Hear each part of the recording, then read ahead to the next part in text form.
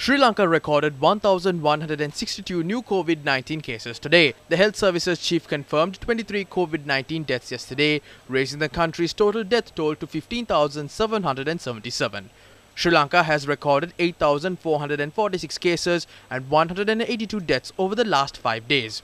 Dr. G. Vijay Surya is the Deputy Director of Health Services. He says the Omicron variant has a quick contraction, spreads faster among people, but has swift recoveries. About 99% of the total coronavirus cases are of the Omicron variant. We know that the virus doesn't actively spread after 5 days of contracting it. An exit PCR or exit antigen test isn't required before reporting to work. People can report to work if they don't have any symptoms 7 days after undergoing the first PCR or antigen test.